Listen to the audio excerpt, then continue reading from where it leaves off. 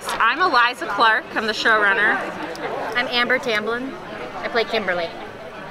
Could you talk a little bit about if the choice to have diverse bodies on screen was a choice or just luckily happened? So are you talking about particularly that bathing scene in episode 6, or just in general?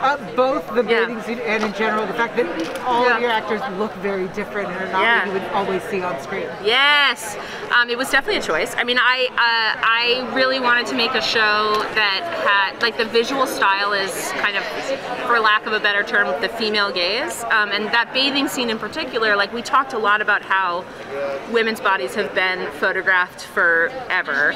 And trying to do something different, and I think, you know, we want to see the sort of like full breadth of the way people look, while also not like making it titillating or sexual. So that scene, I'm very proud of that scene and how that we worked together to, you know, with the actors, with the background actors, with the director and the DP. Everybody there was a woman. It was great. Yeah. So and we also have the scene the Spanx. You with the Spanx. Yes, that's all her. That was me. It's like, I like the idea of Kimberly like wiggling into things, waddling around. That's sort of her je ne sais quoi. I mean, the shooting of that, we were all that was amazing. Yeah. Amber was like, I am the comedic relief of the show. You're Kimberly just is great. Monstrous comedic relief. Yeah. Thank you. I have a question about like the overall concept of this series, and what was it about it that was so interesting to you to like actually show run and bring this to life? Well, I mean, what I love about the book is that it's about identity, and it's sort of about taking these specific characters who are so, you know, their relationships and their friendships, and it has kind of a, yes, there's darkness and violence and whatever, but it's also, I think, kind of optimistic as far as apocalyptic stories go.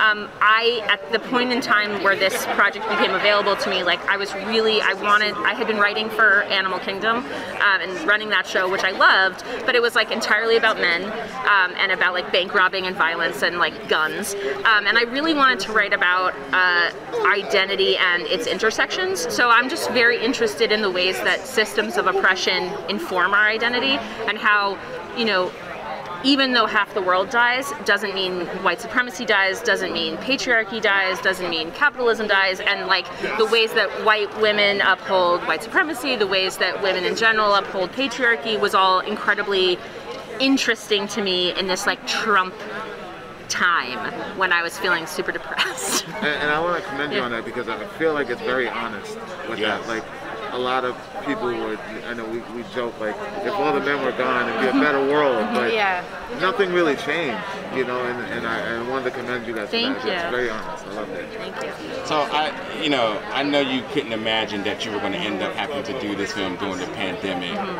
But how did you, and this is really a joke, but how did you create the illusion to make this project look like it absolutely wasn't? It is fantastic. I mean, you can identify a pandemic film or show, but how did you, what were some of your tactics in order to really make this world feel really wholesome? Well, we had an incredible crew. We had really strict COVID protocols, and we use a lot of VFX that are really well done. So when you're outside, like that White House riot that you see in episode 2, I mean, before the pandemic, I wanted to make, like, part of what we talked about with our directors and our DPs, Kira Kelly and Catherine Lutz, was the idea of like the female gaze being subjectivity and being inside of the experience, so that you wouldn't get big scopy shots unless it was important. And so I think that actually helped us, and that was what we were going to do before the pandemic. But like that White House riot, I think had 9 people performing that. Or when you're outside of the Pentagon and there's thousands of people, there's a lot of magic happening. Yes.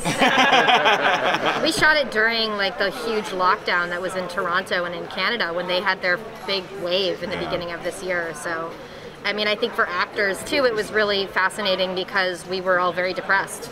Couldn't leave Canada, couldn't see family members, you know, it was really, really hard. And it's one of the reasons that we're all like family. We're very, very close because we we're there together and we got close in that way, but we also like the sadness and the loneliness that you, and the desperation you see in the characters was present in the real life situation we were in.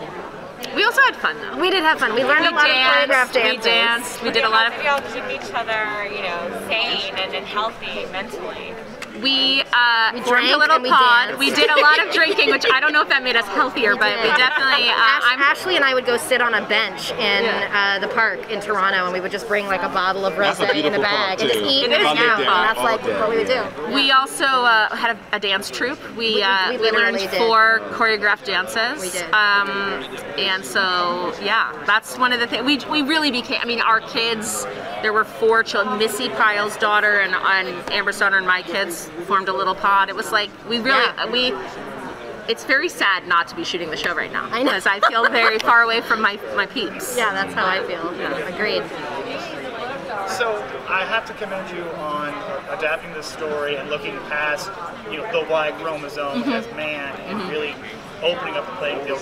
How important was it to bring the Sam character to the screen the way you did?